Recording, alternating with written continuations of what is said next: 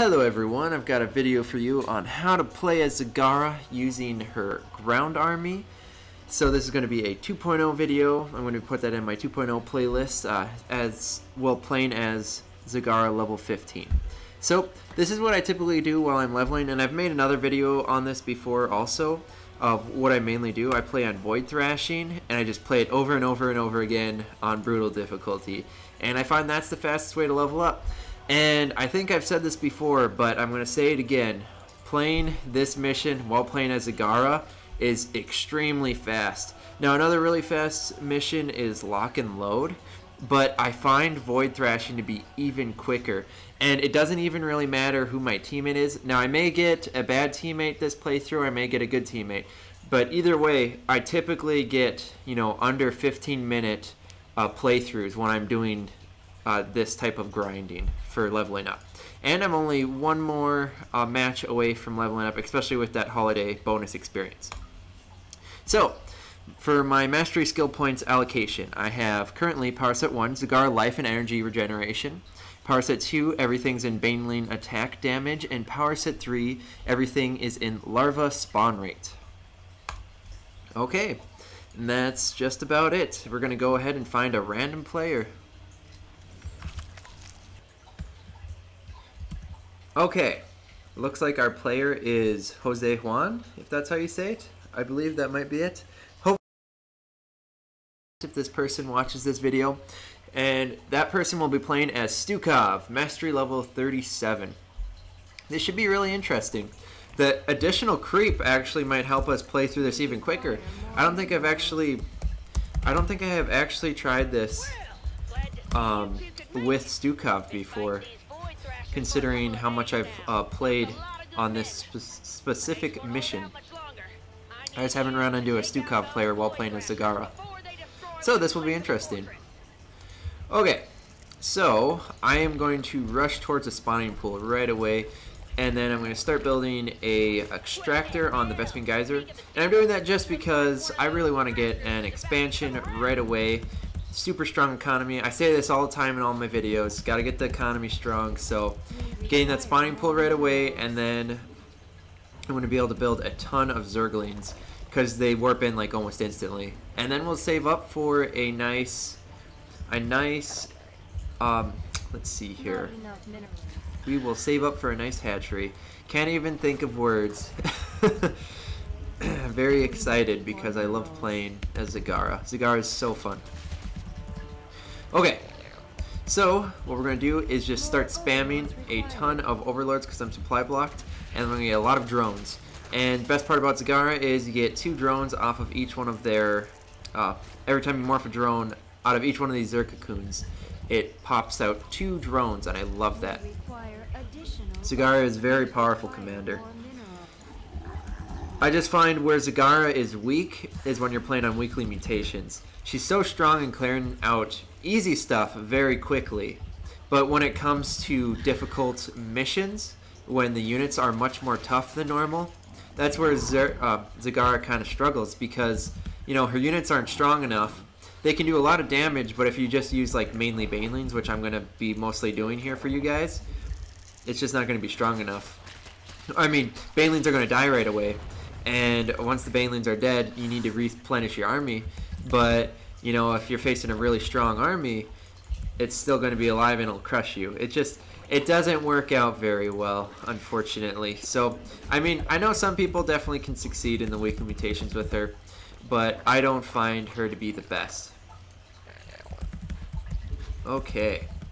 Now we're going to keep on getting these drones on the extractors. I want to get a lot of gas because we're going to be using a ton of Banelings. We're going to get all the upgrades and a ton of Banelings. And because this is going to be such a quick playthrough, I'm not even going to waste my time. Well, geez, I'm not saving up. I cleared out these rocks, and I'm not even saving up for a hatchery right now. What am I doing? Okay, but yeah, we definitely want a lot of gas because Banelings. Banelings and upgrades. Need I say more? Banelings. Alright, so we're going to morph in a bunch of these Banelings real quick like. And for those of you who don't know, I'm sure you guys do know, you only get 1 Baneling nest for Zagara.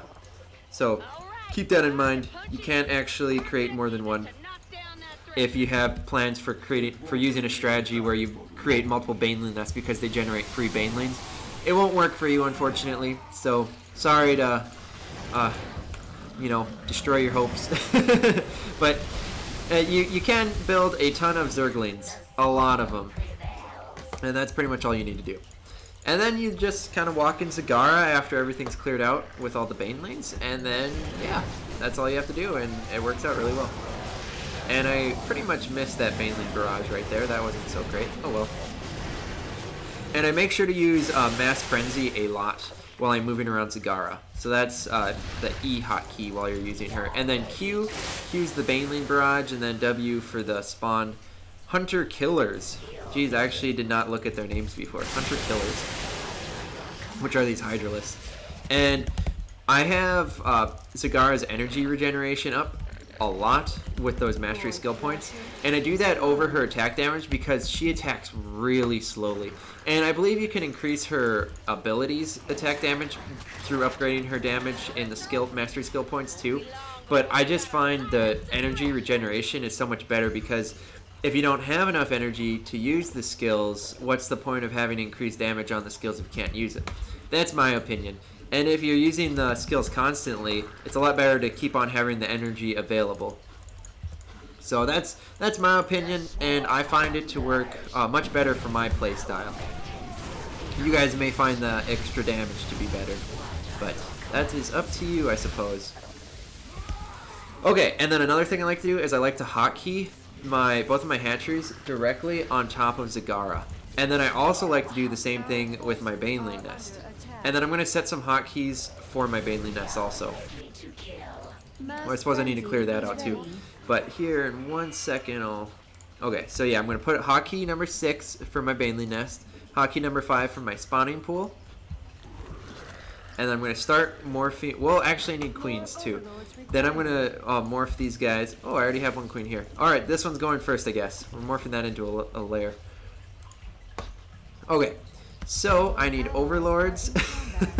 Jeez, I let everything go.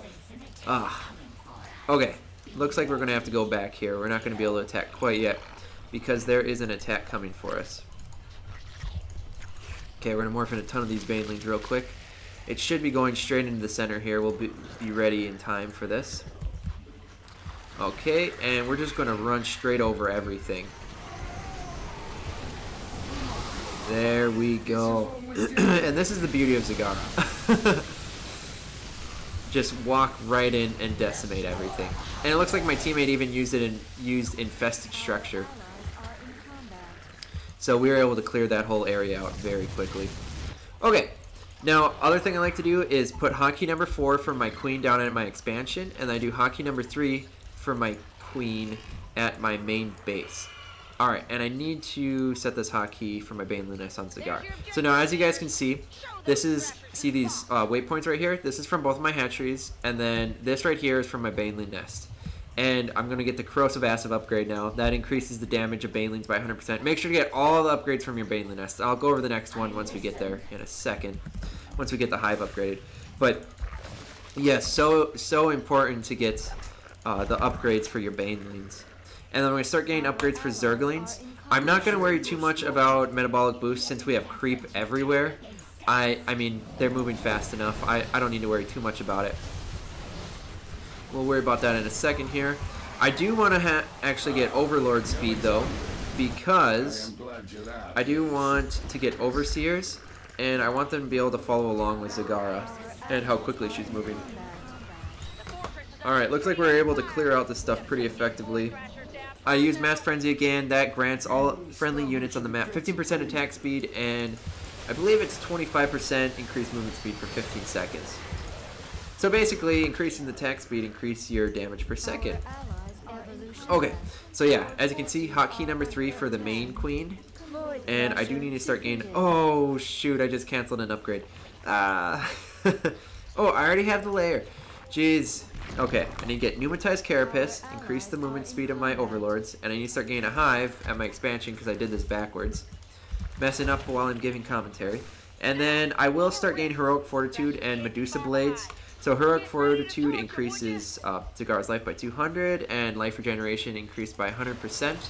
And then the other upgrade I just got, which is Medusa Blades. Zagara's attacks deal area damage, splashing to enemy units near her primary target. So both of those upgrades are very helpful for Zagara. I don't find those to be extremely important to get.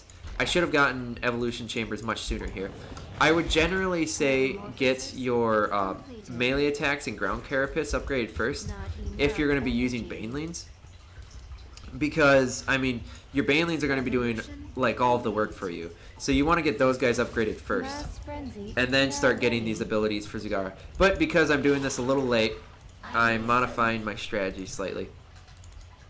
Okay, now this last upgrade we're going to get is Rupture. Baneling Blast radius increased by 50%. So basically, once the Baneling blows up, boom, the 50% bigger boom. So it hits that many more things. Alright, and we're going to wait a sec before we run up this ramp. We want a ton of Banelings. We'll clear everything out in a second here. But we just want to make sure to have all of these Banelings ready. I have no idea what my Zagara is doing. Just use the hold command for a second there. Okay, now we're going to start gaining melee attacks level 1 and ground carapace level 1. I have way too many drones, so I'm just going to throw some of these guys down here. Okay, I'm going to take these guys back. Alright, yeah, I'm going to throw down some spines because I have way too many minerals and way too many drones at my expansion. Alright, this is going to be a little bit laggy because everything's about to blow up. And I'm also going to drop down my Hunter Killers, which are those Hydralisks again. And I'm going to keep on microing Zagara forward. You want to use this Baneling Barrage ability as much as you can. Alright, there we go. Yeah, so that got cleared out so extremely easily. I didn't even use all my Banelings there. Okay, and then we're just gonna go ahead and attack this. We won't be able to finish off. I didn't make enough Banelings in time, so this guy's gonna get away. But that's okay. We'll just run over to the other side really quickly. And we'll just clear out the rest of this stuff here and then run back. I'm just gonna immediately send over a ton of these Zerglings over there. Alright, we're sitting really good here. As you can see, there's creeps spread across the entire map at this moment. So we don't even have to worry about putting down any creep tumors because of Stukov. Okay, and then what I'm going to do is... Ooh, what the heck? Did a stasis ward just hit me or something? That was weird. Yeah, it must have. Geez, I don't think I've actually noticed that hitting me before on this map. I know we are playing against Protoss, but I just haven't. I don't remember it actually happening. Alright, so Banelings cleared that out pretty much instantly. Zagara's still over here. We got something nasty coming at us. Alright, we're going to draw everything back into these spines because I had set these up a little bit ago. Should be able to clear this out just fine with my Hunter Killers and Zagara with their AA damage. And I don't even need to worry about the Scourges because the enemy is not primarily air, so I don't have to get that anti-air units like that Scourge or the... What's the other one you can create here? Corruptors. Yeah, just don't really have to worry about that. And because we're playing through this quite quickly, not as quickly as I would like, I mean, we're probably at like 14 minutes real game time, even though it says 17 StarCraft time right now. But just before this, I beat this in under 15 minutes StarCraft time. But we're still doing pretty darn good. And we don't have enough time to get the rest of our upgrades, so I'll start upgrading the rest of my stuff, but we just don't have enough time to actually get them. Alright, and as you can see, everything's just getting wiped out by these Banelings. Banelings do a lot of work. Okay. Always make sure to focus down carriers first. Otherwise, if you use the attack command, your units will focus down their little flyer units. Whatever they're called. Oh, I can't actually remember right now. I'm going to lose Zagara if I'm not careful. I lost Zagara. That was unfortunate. Okay, we're going to create some more Banelings so we can wipe stuff out quicker. Interceptors, that's what they're called. Yeah, otherwise your units will focus on the interceptors instead of the carriers. It's very unfortunate when that happens if you're not looking, because your units will die. Those interceptors are great distractions for the carriers. As you can see, health just completely, instantly disappears pretty much from those Baneling hits. And that was it. It took us no time to clear out this last area. So that's how I play Zagara in general, using her ground army, Banelings and Zerglings. I make sure if I'm on a longer map, like the Vermilion problem, for example, if I play that map and there is not a lot of air units attacking us, I will make sure to get all the upgrades, you know, all the melee and carapace upgrades, all the upgrades for the Banelings, and all the upgrades for the Zerglings from the spawning pool. So it's very important to get all those upgrades always. Sometimes less important than others, because depending on the amount of time you have, or if you have limited resources like on a mutation. But I generally find this strategy to be very effective. Now, if there's a lot of air units, I may make it, well, actually, most likely I'm going to make another video on how to use Zagara with her an air army, with using Scourge and those Corruptors. So I'll explain that at another time, but hopefully this was helpful for you guys. If you have any questions, let me know in the comments. Thank you so much for watching, and I finally leveled up. It looks like I need 595,000 more experience to get to level 85. That's going to take a long time. Lots more grinding to do. Alright, thanks for watching, everyone. I will see you in the next video.